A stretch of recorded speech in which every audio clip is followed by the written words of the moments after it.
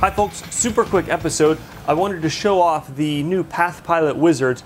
I never used the wizards in Mach. I think they were the newfangled ones.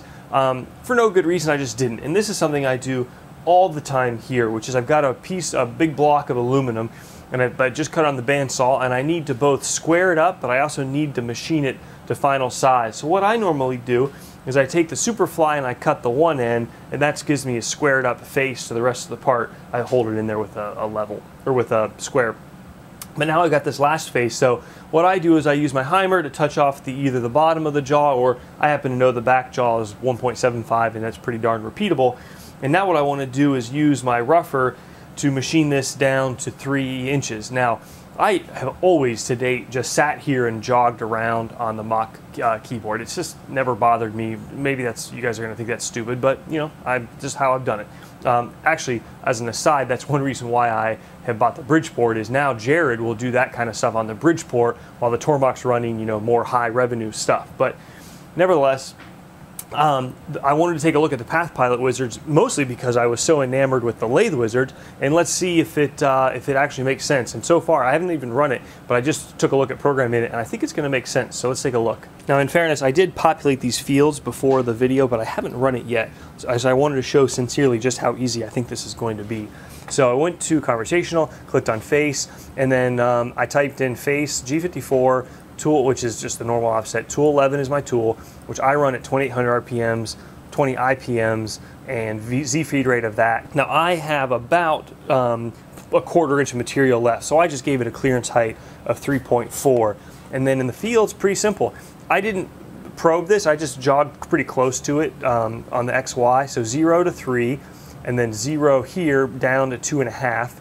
I'm going to go over, this step over, it says to do 0.7 times tool diameter, which you can do whatever step over you want. Oh, there you go. That's interesting. A step over 0.7 will overlap enough to complete corners. That's helpful. And we know we're going down to 3. I'll do it in 1 depth of cut, so that's all you got to do. Now, you guys tell me, is this going to be a time saver for you? I don't know. I think it's going to be for me, because I literally used to sit here and do this, and you know, that's fine, but every once in a while you would leave a corner. And well, yeah, so let's run this code and see how it works.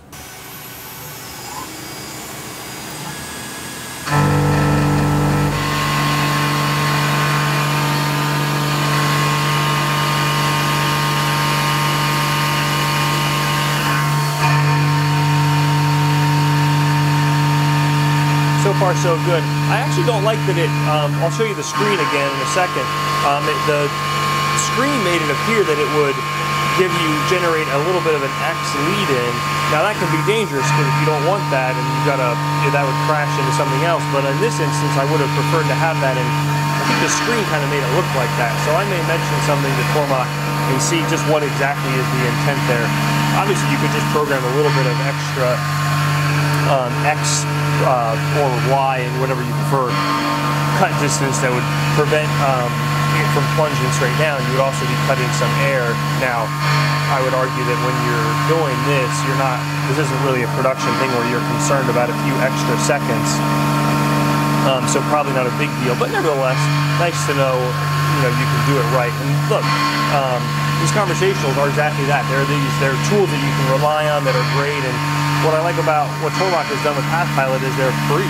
And obviously the facing one is pretty darn simple, but there's a couple other really nice ones we'll take a look at in a second that I'm excited to try. Now, folks, that's awesome. That is a beautiful surface finish, which that's more of the tool. But that's pretty darn quick. You guys agree? So more to come on the conversational stuff there. Obviously, I really loved it on the lathe.